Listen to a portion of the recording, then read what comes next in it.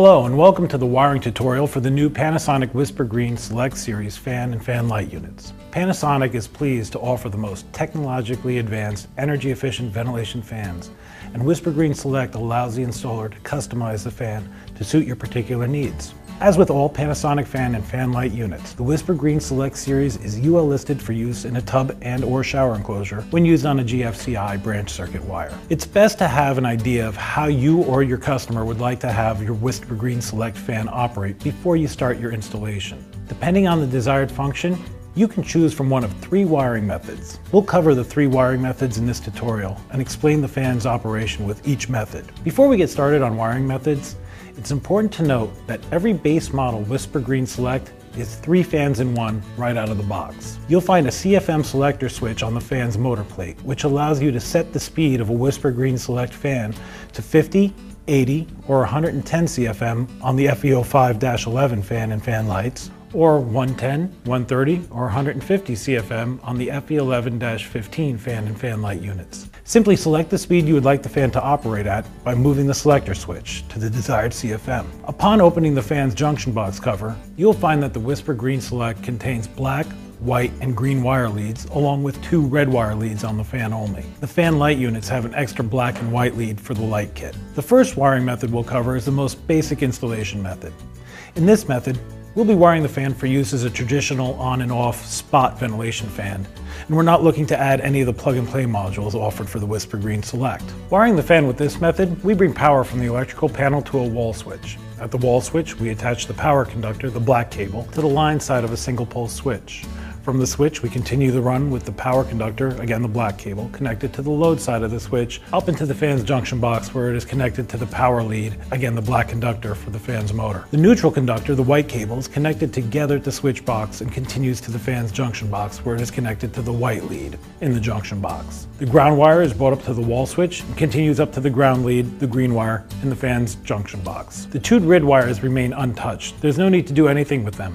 Simply leave the red wires capped separately and tucked into the junction box. Please note, you will need to adhere to and obey all local wiring codes. When using this method, it's important to note that if you choose to add any of the plug-and-play modules at a later time, they will only work if the wall switch is in the on position. Otherwise, there'll be no power to the fan, so any modules would be inoperable if the fan were in the off position. The second wiring method we'll discuss is for automatic operation of the fan. Using this wiring method, you would be using the motion sensor module and/or the condensation sensor module to either turn the fan on or off, or if using the continuous run module to boost the fan from low to high speed.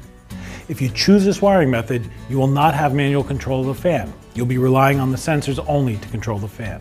To wire the fan using this method, simply bring power from the source directly to the fan's junction box.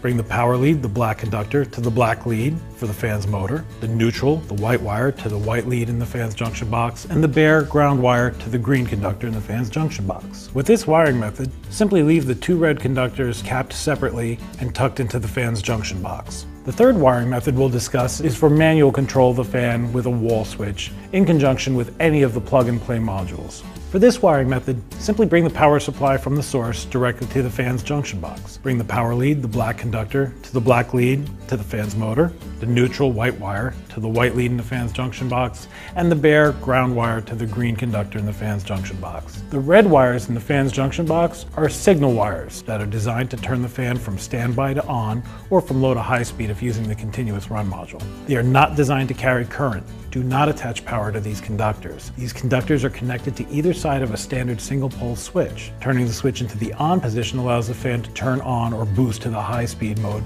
by completing a signal loop to the fan's motor. With this wiring method, you can still use both the motion sensor and condensation sensor modules as secondary control.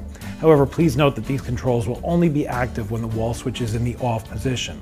With the switch in the on position, the signal loop will be completed and the fan will be in the active mode. The motion sensor and/or condensation sensor will not affect the fan at this point. However, if the switch is in the off position and the signal loop is open, the motion sensor and/or condensation sensor will control the fan. When wiring a fan light model, you will need a separate circuit for the light switch, as you cannot supply line voltage to the red wires. To wire a fan light, you can use 2 separate single pole switches and run separate circuits for the light kit and the signal loop for the fan motor. Or, if you prefer, you can use a single pole over single pole switch, breaking the common tab on the line side of the switch.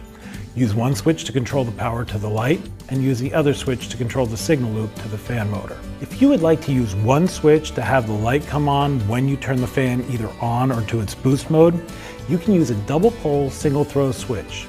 Use one pole to control power to the light kit, and use the other pole to connect the wires for the signal loop to the fan motor. Using this method, when the switch is turned on, the light will turn on and the fan will either turn on or move to its boost mode. When the switch is turned off, the light will turn off, but the fan will continue to operate at full speed until the delay timer times out.